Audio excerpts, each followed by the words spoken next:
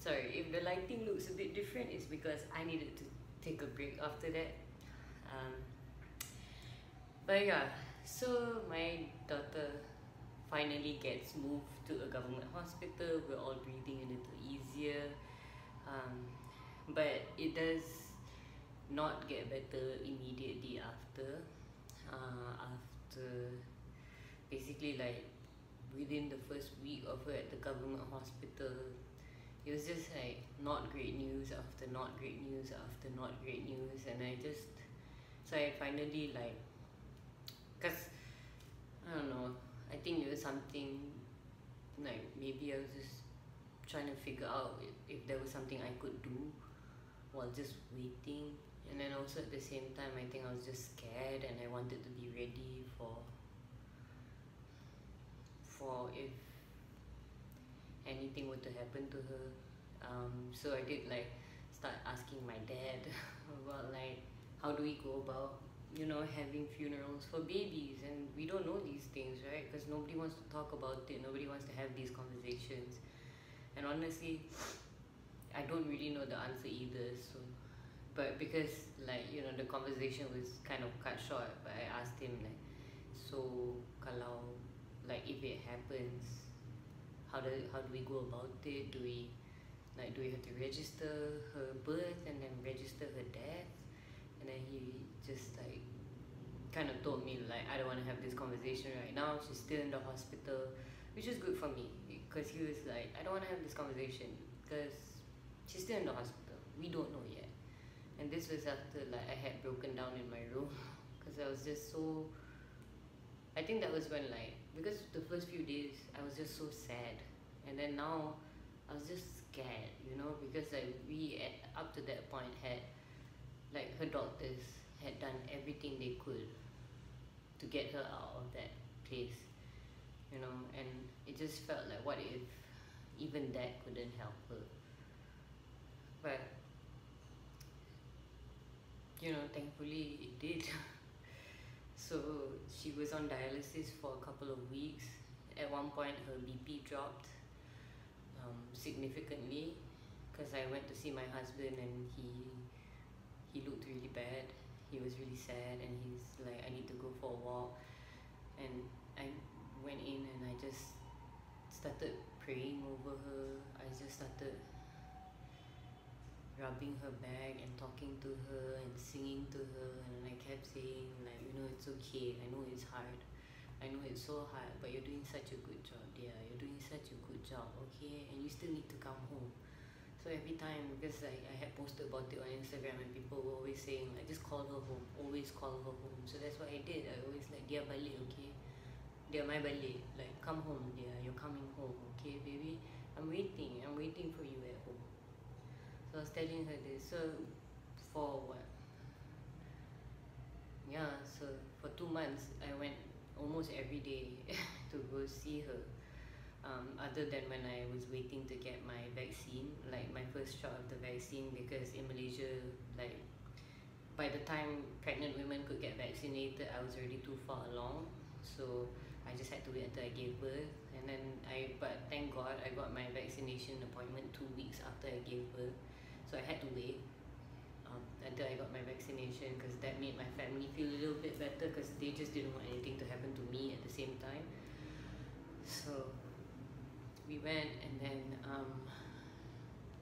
we would go every day and I'll just talk to her. And like at that time I was still pumping, so I would go into the other room and pump and cry, and it was just the weirdest thing. And then I'll go home and pump and cry.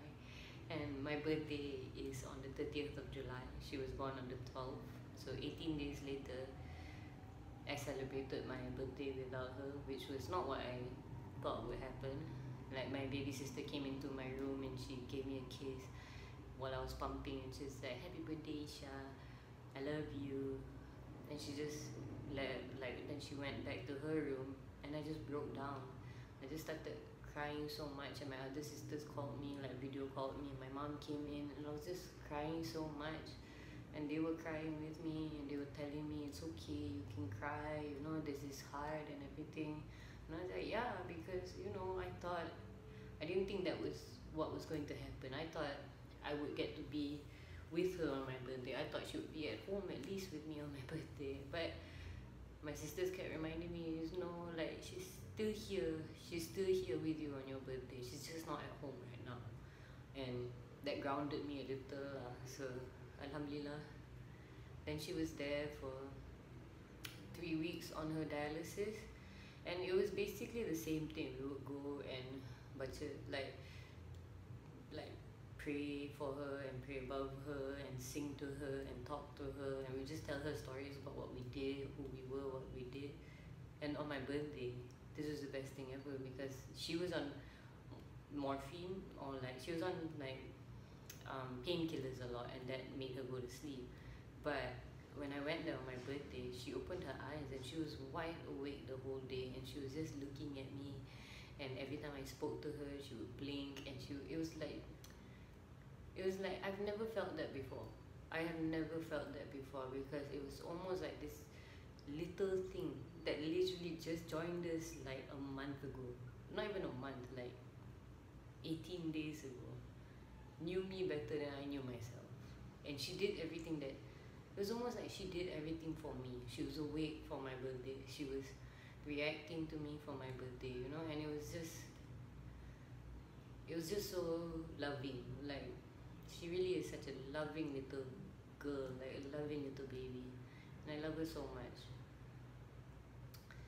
Yeah, and then it was, I mean, the news would come in, like the doctors would come in to update us. Like, yeah, it's basically the same. Yeah, basically the same. Here, her numbers are basically the same. Like, we were waiting for her platelets to go up, for her clotting factors to go up, because that would inform a lot of other things. And we were also waiting for her liver numbers to go down and her kidney numbers to go down, because that would tell us like how she was doing, because your liver is a self-generating organ, things you learn.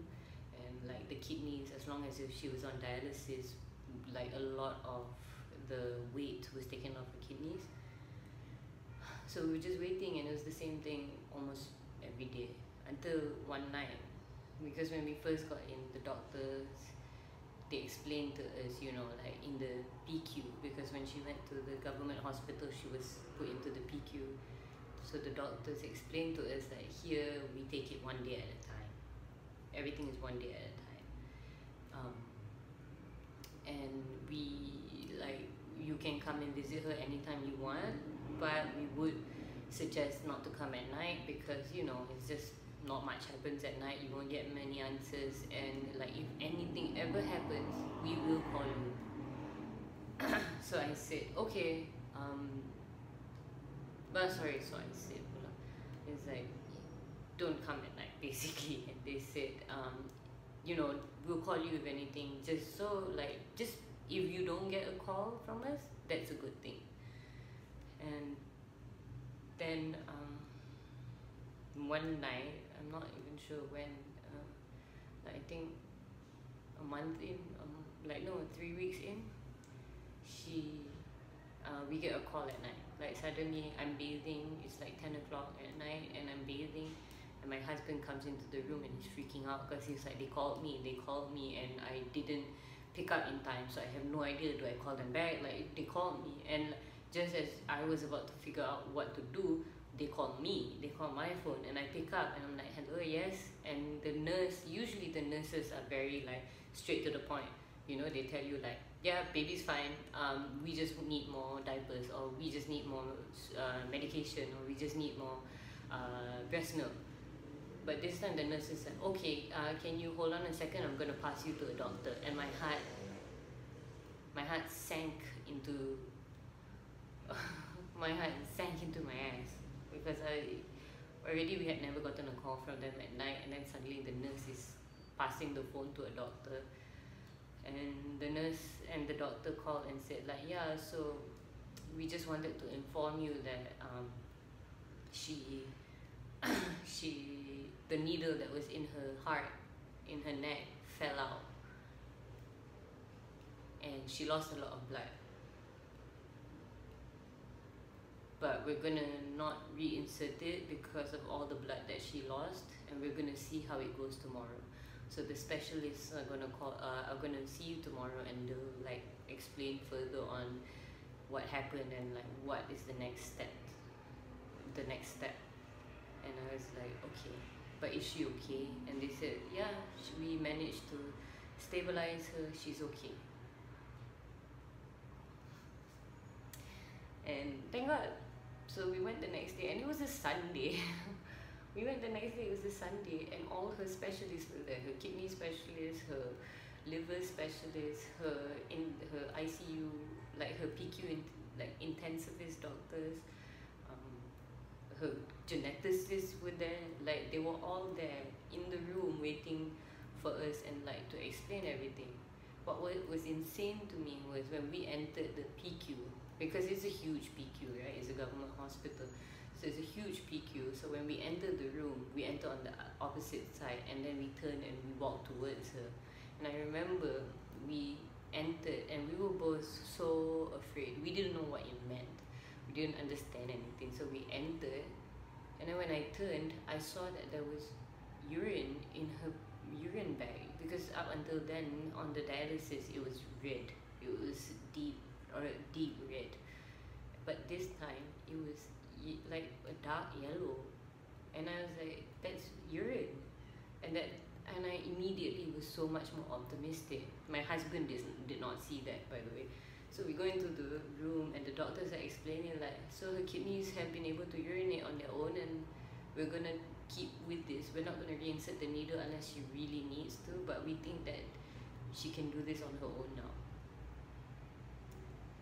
And that was something that we were all very happy about, you know. And I thank the doctors for coming in on a Sunday, like on such short notice, but they really took care of her. They really cared about her, you know, like they really were so sweet. And the nurses were so sweet.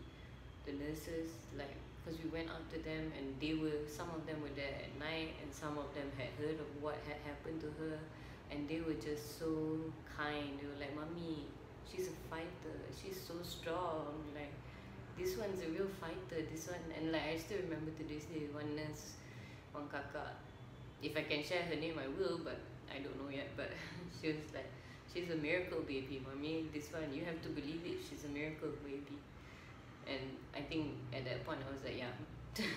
Like, if anything now, I can't deny that, you know, I have to give it all up to her.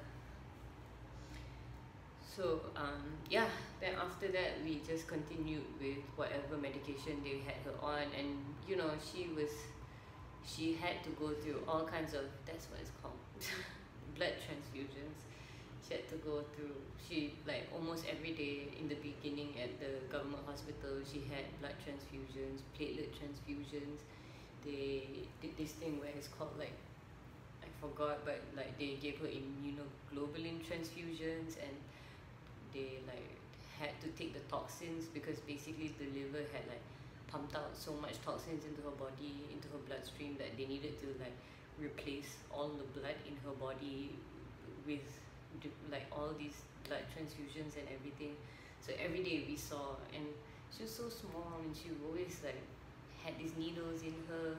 So every time we wanted to hold her, we couldn't, because she was also still intubated.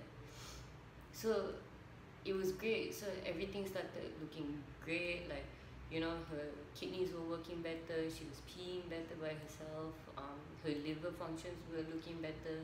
She was getting more and more awake. Like sometimes when we were there, most of the time when we were there, she was still asleep, but sometimes she would like wake up and just look at us, and like she would just look at the room. Like, until today, she's such an observant baby, you know, like she really just stares at you and looks at you. And then so we just continued with it. And then suddenly one day when we went there, like I went there first, and the doctor was very worried about her, because suddenly one of her lungs, her left lung, had collapsed, and they weren't sure why. And they wanted to do a scope into her lung to see what was blocking the path of the airway. And then they found like there was this mass in her lung, and that was what was causing it. So I was like, why would there be this mass? And they were like, it could be something that happened, something like, because you know she was bleeding because of her low platelets, so it could have been like open wound that never really healed properly. It could also be like maybe it was the tube irritating her on the inside, but they couldn't say for sure what it was, and to them it was really weird because they had never seen something like that before. So to them it was really worrying, like until today, that her intensivist there, one of the professors, is like always asking me like, how are her lungs, like are her lungs okay, because it was so out of the blue and it was pretty bad. Her lung had collapsed. So they took a little bit, like they did a scope, and then they did a little bit of a biopsy to see what it was. And after that they thought like maybe she would need an MRI to see like what is happening and everything. But I think, you know, we in Malaysia, we look down on the quality of doctors we have, but oh my god, were they insanely intelligent here. Like at this hospital, if I can say anything from my own experience, they were insanely intelligent, they were on the ball, they were empathetic, they were kind, they were so sweet. And when this happened, instead of like putting her through all these things, they were like, we're gonna try this out instead. So they put her on a different ventilator, which was like a softer one meant for babies. And they said like, hopefully this will clear out her lungs. And true enough, like over the weekend, her lungs cleared out. And like they said like, so we'll just keep her on this until her settings get low enough, then we'll move her back to her normal ventilator, and then we will take her off of that ventilator and we'll see how she goes. Like they wanted to put the CPAP machine on her. So okay, at this point I'm so antsy because like just when you think it's over, something else comes in. And that was what happened to us almost every week, you know, almost every week. Like just when you think we were done with it, something else came in. So finally, after that, it got much easier. It was really fun, and like one day it was really cute because the nurses had moved her, but because we didn't know, so they were doing like a little surprise to us. Like we came into the NICU, the PQ. We came into the PQ, and the nurses were like really quiet. Usually like they'll look up or they will like just like nod your way, but this one the nurses were like really just staring at us, and so I didn't think too much about it. But usually we turn to the right and we'll see her immediately, but this time we didn't see her. So and I was there the day before and she was right there, and my husband wasn't there the day before. So he, like after we couldn't find her, he like spun really fast at me. He's like, and his face was just like, what's going on? And then a really sweet medical officer, like one of the doctors, came in from behind us, and she was like, oh yeah, Aadya's been moved to over here. And the nurses just freaked out. They're like, Allah, why'd you tell them? We wanted to surprise them. And I thought it was just so life affirming, you know, like after this whole journey we've had. And for them who work with sick babies day in and day out, you know, it was funny, and it was sweet, and it was like, it felt like we were family, you know. It felt like they really cared about us as much as we cared about them, and like they cared about Dia as much as we cared about her. Like you don't play jokes with people you don't know, you know. You play jokes with family, with friends, and I felt very accepted at that point, and it felt like we were a family. And I think that was the moment that I really appreciate them. Like obviously appreciate them for taking care of my daughter, for answering any questions I had, for like, you know, not answering questions if they weren't sure, and like waiting for the doctors to come. But it was just, I always appreciated them, and to this day. So yeah, and then yeah, so we were waiting, and they said one day like they're probably gonna change her to the CPAP soon. So we didn't think much of it. We were like, okay, like if they change her to the CPAP, then the doctor was like, yeah, so if she manages to be on the CPAP, she can go up to the ward. And we were like, what? Because up until that point, we weren't allowed to hold her, and we weren't allowed to stay the night, so we couldn't be with her more than a couple of hours, you know, because also at the same time there were other babies there that were sick, and you just don't want to take up space from other grieving parents, you know. So they finally were like, yeah, so we're gonna try it out. So then I think the next week we came in and they were like, there were so many doctors over her and so many nurses, but it was a different energy altogether, because we've seen that before and the energy was so not great. But this time it was like, oh, we're putting her on the CPAP, we're seeing. And then the doctor came and she was like, yeah, so it looks good, we think it looks good, so we're gonna see how it goes. Because everything, and I understand, you know, like as doctors, you don't want to give good news when you're not sure, and you don't want to give bad news when you're not sure. So everything is a we'll see. Which after, like at this point, 2 months, I'm like, yeah, sure. So we go and we sit down, and then suddenly the nurse is like changing her diaper, and the nurse looks at me and said, okay, mommy, like get ready, because after this you can hold her, okay? And I was like, what? What do you mean? She's like, yeah, you can hold her, because now that she's on the CPAP, like you can hold her. And I just got up and walked out of the PQ, and my husband was like, where are you going? Don't you want to hold her? I was like, I want to hold her, but I haven't eaten lunch, and I want to eat lunch so that I can hold her for as long as I want to, and I don't have to put her down until like they tell me to, you know. So I can hold her for as long as I want to, and I don't have to like suddenly get up to eat and then come back and hold her again. I want to just hold her.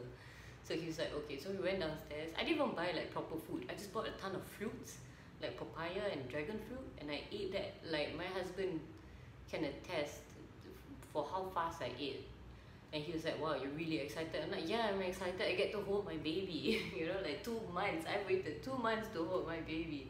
So, and then he was eating like normal food. And I told him like, yo, I love you, but I gotta go. And he's like, yeah, go ahead, go ahead. So I go up. And it's the sweetest thing, you know, because the doctors, you can tell that it was just as important to the doctors and the nurses that I got to hold her. Because the minute I got there, the doctors were like, oh, okay, mommy's here, mommy's here, mommy's here. And the nurses were like, okay, okay, mommy, you sit here. Mommy, so they got me a chair and they're like, mommy, sit here, okay, mommy? Okay, how's the baby? Okay, so they put her in my arms. And I just start crying. I just start crying and I'm like, hi, baby, hi. And she's got, I always say she's got such big little eyes. Like, I swear, like, you could see the whole universe in them, and they were just staring at me like as if, like as usual, like she knew me and she knows me better than I know myself, you know. And she was just looking at me, and I was just staring at her, and suddenly like I look up and everybody is gone. There's nobody around us. It's just me and her, and they had closed the curtain so we could have a private moment. And I was just there, and I called my sisters and my mom. Like I FaceTimed all of them at once, and like they didn't know what was happening until they figured it out, and they started bawling, they started freaking out. Like then my younger sister called me back because she was just like, I can't believe it, and she was just on the phone. She didn't speak to me. She was on the phone crying, but she helped me take like some lovely pictures of the first time I got to hold Dia. And her body was so small because she had lost weight, because she wasn't getting the nutrients she needed. Like they were trying their best, but you know, when you're really sick, your body can't hold in food or milk. So she was vomiting a lot, but they still managed to give her nutrition. And they gave her so much time. I think I held her for like 3 hours. I think so, I'm not sure. But like, you know, then the nurses would come and they would like, is this your first time holding her? And I'm like through tears and like snot and everything, like yes. And like all of this in a mask, I'm like yes. Then they're like, oh, okay, mommy. And they would just leave me alone. And it was just so beautiful. So every day after that, I rushed to the hospital. Like, never rushed, I was just like skipping, like, yes, we're going to the hospital to hold my baby. And it was so good. Until like one day the doctor just looked at me and said, okay, so tomorrow she can move to the ward. I was like, what? Tomorrow? They were like, yeah, I think tomorrow can, you know, like, yeah, tomorrow. Then he just started talking about this, what's going to happen in the ward, because in the ward, we could stay with her. We could do all kinds of, like, you know, we could take care of her. I could change a diaper, bathe her, I don't know, like, I could put clothes on her. And he was like, yeah. And so then I asked, like, when do you think she will be able to come out of the hospital? Then he said, let's say Christmas. We'll see Christmas. If she gets out before Christmas, that'll be great. So at this point, 2 months later, it is September. So I was like, okay, Christmas is not that far away. In fact, it's closer than I thought. So sure. So then, oh no, it started raining. So if the sound is too much, I'm sorry, but I'm almost done. Yeah, so then the next day we moved into the ward. I had to do a COVID test. She had to do, no, she didn't have to because she was already in the hospital. But I had to do a COVID test, negative, so I could stay with her. So I stayed with her and I changed the diaper and I got to take off my mask. My daughter, up until that point, had never seen my face because I couldn't take off my mask because I was really worried. I was really worried about like anything I might have passing to her. And also like, you know, she was so sick, I didn't want any germs on her. Like, so it's not even COVID, like just the random ass flu I didn't want to give her. And so like that was the first time I could like look at her and smile at her and talk to her and sing to her and have her in my arms and like feel her little fingers against my skin. And it was the best. And we just stayed there in the hospital. It was, I know it's not the usual way to go about things, but it was a beautiful way to go about things. So she stayed in the ward for another 2 months. We took turns going in and out because only one person was allowed to be with her. All this, by the way, all this was when COVID cases in Malaysia were at its peak. And I'm talking about like 20,000 and above. So I'm just grateful that we even got to go see her and that we got to be with her every day, and that, you know, we really followed SOPs and we were really serious about it. Like I hardly went out, and then like the cases started slowly going down when she was in the ward. So, you know, we tried to get back to normal life, but what's normal when you have a sick baby in the hospital and you're at home alone because your husband's taking care of your sick baby? So but it was good, you know, and my siblings got to take their turn to take care of her. My mom and my mother-in-law got to take care of her in the hospital. And it was just like one day, and it's insane.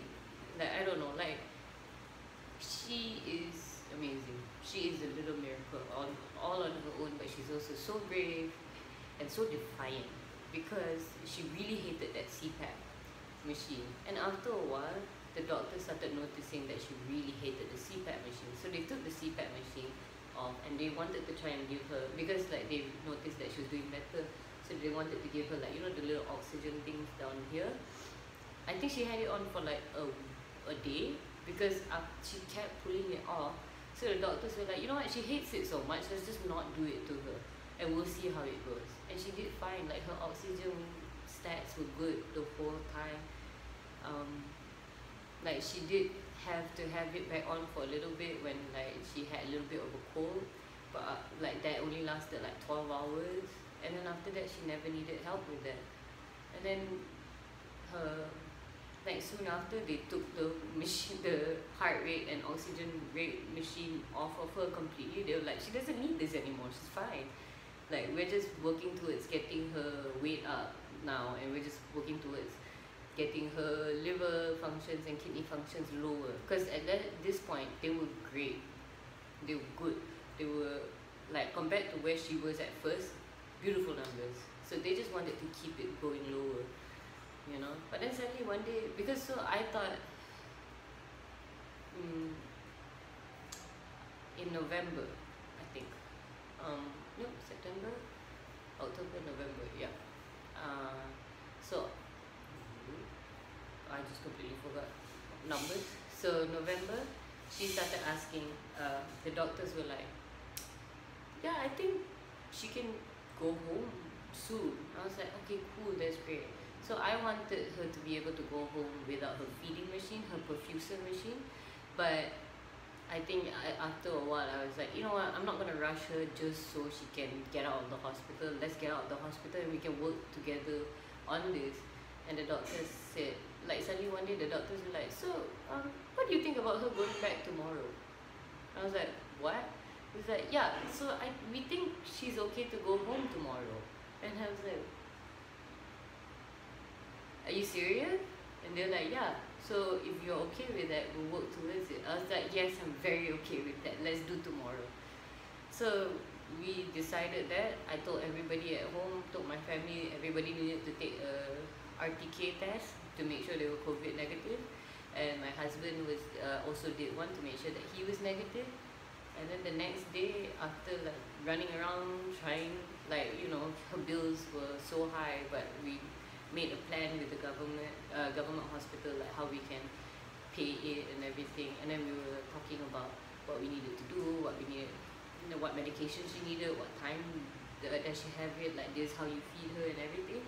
And after all of that, like 8 o'clock, I got to bring my baby home. And everybody was there, like her cousins, her aunts, and my parents, like on my side. Everybody was there and they were so happy. And I was so happy. And I got to bring my baby home after that. And then it was a great week. But she was already dealing with an infection, so she had to be admitted again. But that was okay, that was better, because I knew it was only for a short amount of time, and we knew like why she was admitted. And even then, like, she didn't stay as long as we thought she needed to, because the doctors, I swear, the doctors are so kind to us and to her, because I think even they understand that, like, you know, it's been such a journey, you know, and all we want to do is be at home, like with each other, with our family. And they were so sweet about it.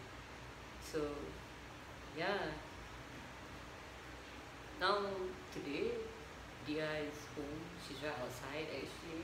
I don't know about, you know, I'm still very protective of her. I don't know if I want to show her or whatever, but I'm just so grateful. And I'm sorry it took me so long to tell you this story. It's like 6 months of trying to put the words in my head, and I wasn't even sure like what to say. Like at first I thought I knew what I wanted to say, but now I have no idea, and I've completely forgotten what I did actually want to say. But I just like to say thank you to the doctors and nurses, to everybody who was there for us, to anyone who reached out to me and gave me like words of encouragement, love, kindness. I think it's like it all together really buoyed us, you know, it really like brought us together, and it gave us so much strength. And I'm so grateful to everybody. I'm so grateful to God for my baby.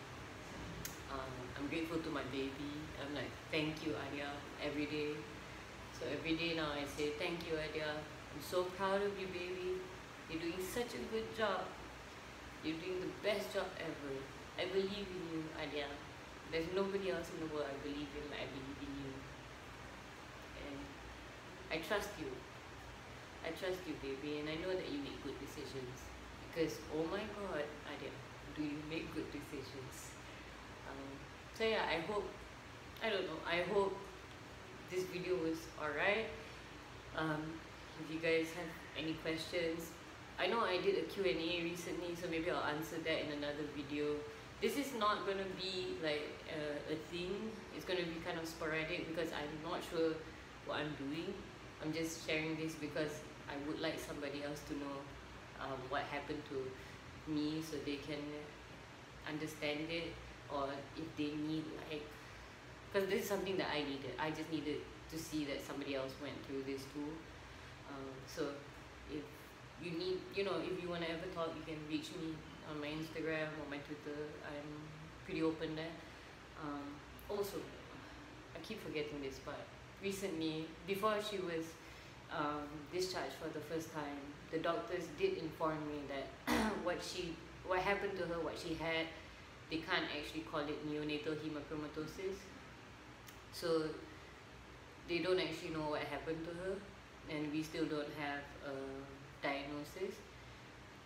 We did send her bloods and my bloods and my husband's bloods for genetic testing, so we're still waiting on the results from that. So actually that's why it took me kind of long to do this video, because I wasn't sure what diagnosis was. Like, I didn't want to just like say things without knowing anything, but hell, that's been the last 6 months of my life. So but yeah, thank you everybody. So if you do want to like keep up with Aadya and I am gonna start a Patreon.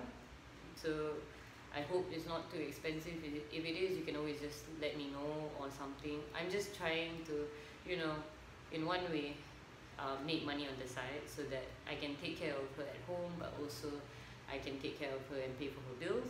But also at the same time, I am very protective of her, and I don't want to just share anything out there to the public.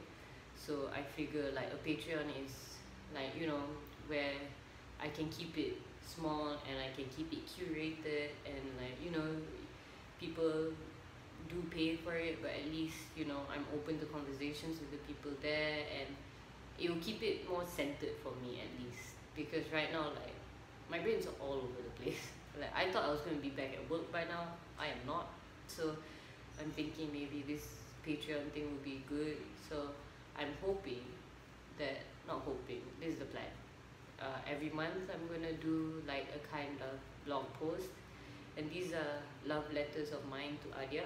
Kind of like to say thank you, but kind of just to tell her like, this is how I feel right now as a 28-year-old woman, and one day you'll be 28, because that is the plan, that is the hope, that one day Aadya is 28 and she looks back and reads all this stuff. And then every month I'm gonna just like, you know, do a little short vlog where it's just me and her, me and our little family. We're just hanging out and doing like little family things, capturing her milestones. Yeah, and it's just something that like hopefully sometime in the future she can refer to it and see like, this is what she did. So like this video is that too, because I realized that the minute I gave birth to her, the minute she started screaming her lungs out at the world, all I ever talked to, the only person I ever talked to in my head, like I didn't even talk to myself, you know, usually you have a monologue or something, but mine was just always talking to her. And I think that's never gonna change, and it's never gonna go away. And yeah, I hope this video answered some of your questions. If you have any other questions, you can let me know. If you want, maybe you can join my Patreon. I'll put the link down below. And if you don't want to, don't feel any pressure. You know, I'll still share some stuff about Aadya. I think it's just like, it's more about her face, her more personal journeys, my more personal journeys. I would like to keep that to a more curated group of people. But, you know, thank you for all your prayers. Thank you for all your love. I truly love you all so much, and I really hope that you know how much I love you guys. And my heart is always with you guys, with mothers who have medically complex babies, to mothers who have disabled babies like children, and to mothers who have lost their children. This is a sad and lonely and heartbreaking journey. But I'm so glad that we have each other, because really all I had at one point was you guys, and I'm so grateful for it. I'm so grateful for it. I can't stop saying it enough. Like, Alhamdulillah. I always say, Alhamdulillah, Ya Allah, Ya Tuhanku. Thank you for everyone, all these kind people you put on this earth. Because they are the quiet ones, but there's so many of them. And that's what this whole thing really taught me. It taught me, one, I don't know anything, and two, people are good, people are kind, and three, my daughter is a force to be reckoned with. So I love you guys.